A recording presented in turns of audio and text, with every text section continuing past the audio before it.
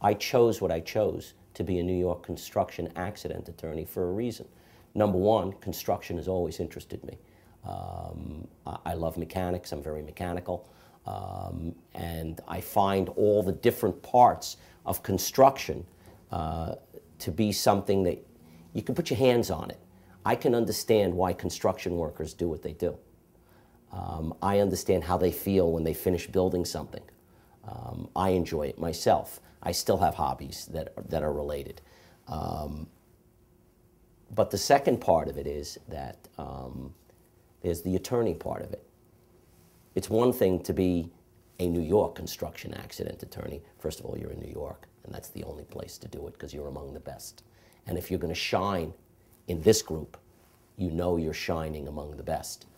And the second part is the advocacy part. And the advocacy part is, it's everything, it's like television. People see it on TV, and they think it's cool. But when you actually get to do it, there truly is no feeling inside you as great as cross-examining a witness and getting the truth out of them. Closing a summation to a jury and watching them riveted.